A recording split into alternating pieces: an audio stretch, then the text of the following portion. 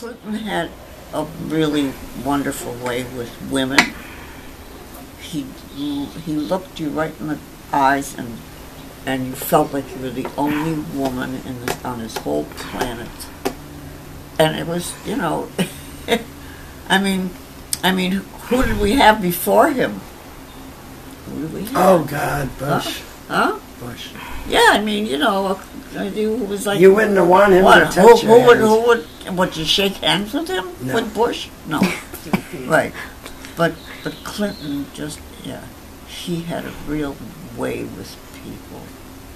You know, he had a very strong personality. He was, you know, he was wonderful to look at. And just a pleasure to... And giant. He was must have been enormous to you. You know, because he's like a giant very tall guy. man, and I'm very short, yeah. But I do remember being, I hate to use the word thrilled, but I guess that's the word. You were thrilled. That's neat to be thrilled. Yeah, yeah. I love it. How many times are you thrilled in life? In your lifetime. No, that's very true. How many times? Very few. One thing